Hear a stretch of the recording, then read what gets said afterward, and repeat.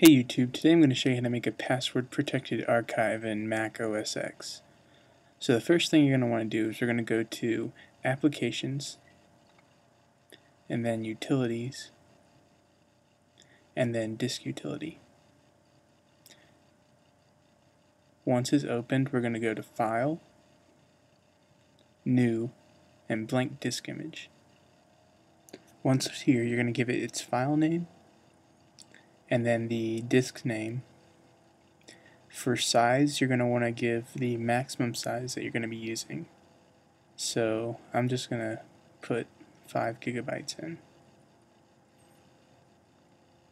Format, nothing. Encryption, choose 128-bit encryption.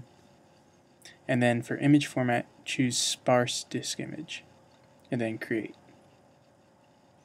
Enter your password here. I'm just going to type in password and make sure you uncheck the remember password in keychain. Okay.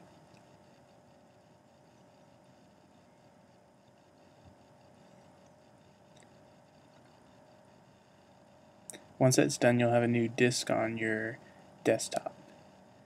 And let's go ahead and open up a text file, and we'll just type something in and save it. And then we'll drag that onto the disk. And your files will be in there. So now anytime you want to get to those files, you can just click on the disk image and it'll ask you for the password that you'll type in, and then it'll come up. Now the cool thing about the sparse disk image is if you get info here and you look at the size on disk, it's only going to be as big as it needs to be for the files on your disk image. So even though, and if you open it up and look at the actual drive, you'll see that it has a capacity for the 5 gigabytes that we put in. So even though it has a capacity of 5 gigabytes, it still will only be as big as it needs to be. Alright, thanks for watching. Bye-bye.